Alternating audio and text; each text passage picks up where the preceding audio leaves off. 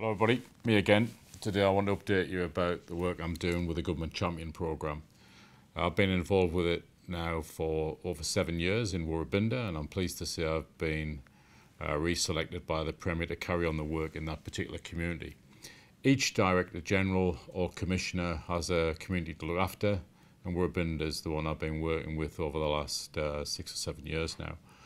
The new Mayor, Joshua Weasel, is very dynamic, and he's got really good ideas about how to advance the community.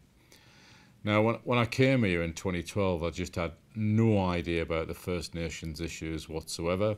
So I've really had to sort of learn that right from scratch, if you like, and I've been helped by that.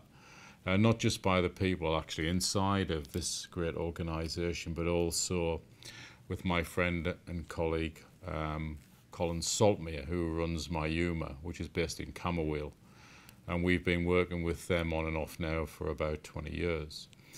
And he taught me about message sticks. So before mobile phones were invented, and when people were moving around Australia, they used to have message sticks, which actually identified where they were from if they were travelling into another tribal area. It also mentioned why they were there, and that's when they got a welcome to country.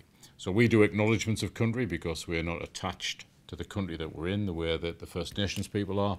So that's what message sticks are all about, and that's why we acknowledge country at the start of important meetings, and we should be doing it a lot more, in fact, if we can.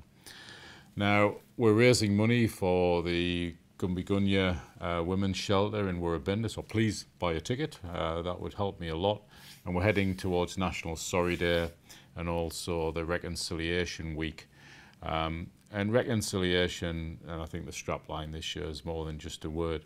But if you think about what we do on building roads and think reconciliation's a road, you've got to build it from both ends. In other words, First Nations people at one side and ourselves on the other, but we're all Australians and certainly all Queenslanders together. So please have a look at the DATSIP site, which is sort of further down in this message, and see if you can get involved as much as you possibly can. But do give generously. It's for a very good cause indeed.